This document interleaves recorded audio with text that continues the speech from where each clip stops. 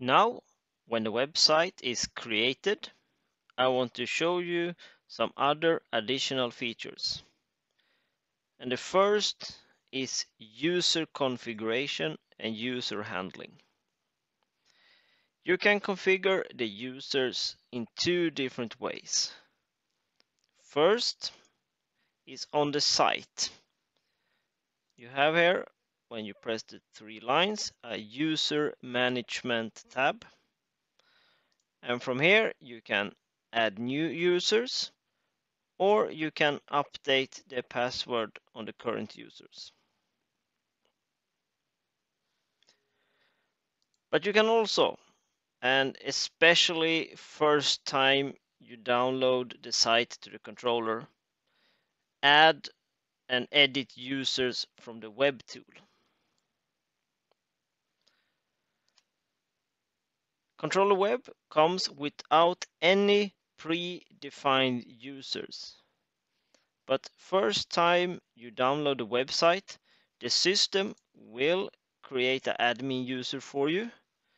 It will also, at the loading procedure, create a password that will be written here at the conversion.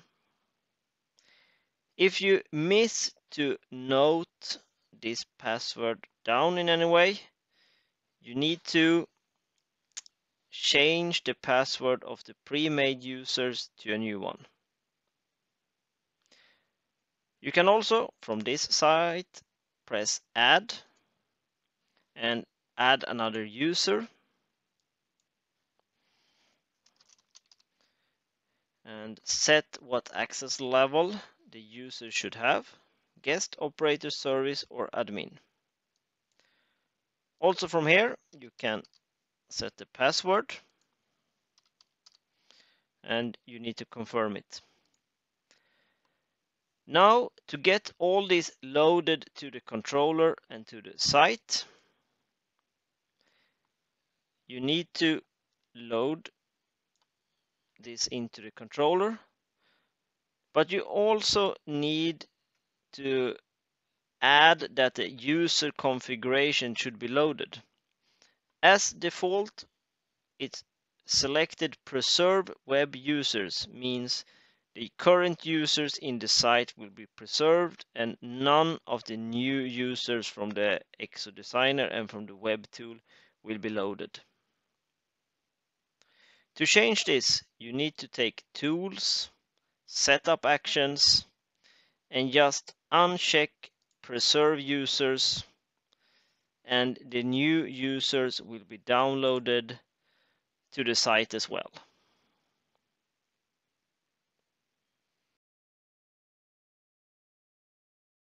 Now, I will show you how to add a controller with not controller web functionality into our controller website. I have here an Exoclever, and I want to add that to our controller website that we are now creating. To do this, there are a couple of things, a couple of steps I need to do.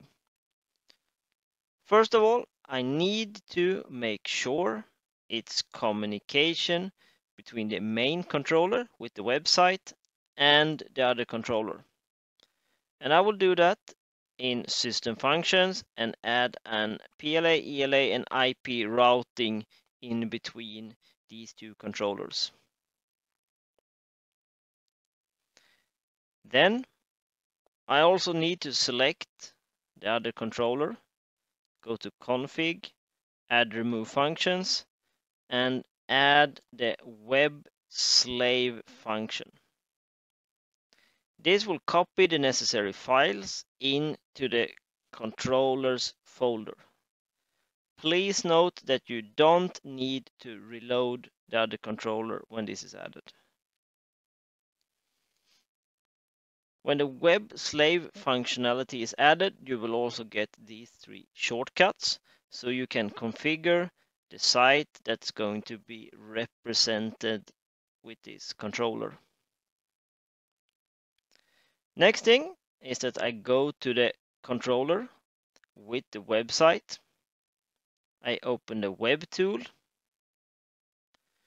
and on the first line here, on the user area parameter, I change to selected areas. When doing that, I will get an area list below, and here I can select my, in this case, 2 controllers that I want to show in this one website.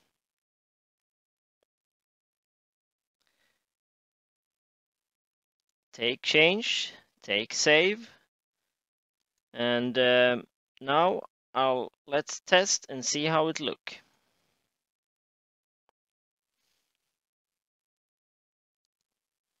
Logging in.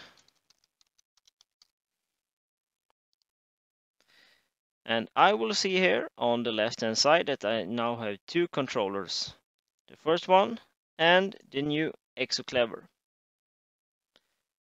Here I will now have the same shortcuts, and again the last 3 will be pre-made to fit what's ever made in the other controller in my Exoclever. So for example, if I select analog inputs, the site will go to the controller, read up the configuration, read up the current values, and show everything here on the site. Same thing if I go to time channels, and same thing if I look at the alarms in the controller right now.